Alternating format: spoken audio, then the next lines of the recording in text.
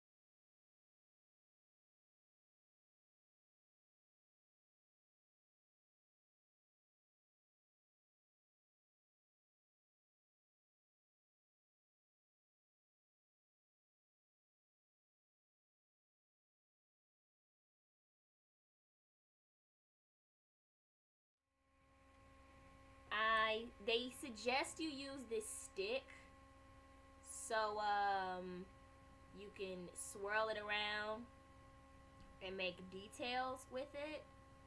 So I don't really want to move that, but as you can see, that's what it looks like in there. So I'm just gonna kind of swirl it. Maybe it'll get cute if I swirled it. I actually do like the contrast between the red and black. That actually does look nice. So,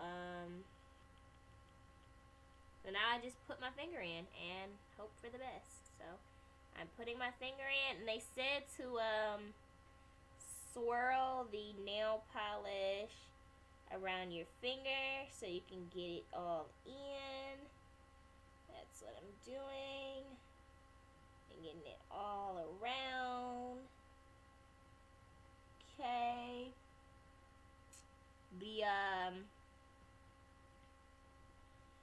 Your stick is gonna look like that. It's gonna kind of be destroyed. We can clean up that later. So I'm gonna put that over there. And now the purpose of the tweezers is supposed to be to pull the tape off. which I don't know how well that's gonna work. I don't remember exactly which pieces of tape I put where and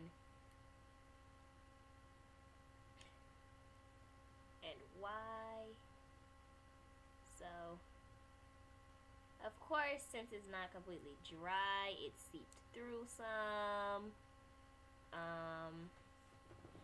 You know what? It doesn't look too bad. If it would have had a better pattern, I say I would have definitely liked it.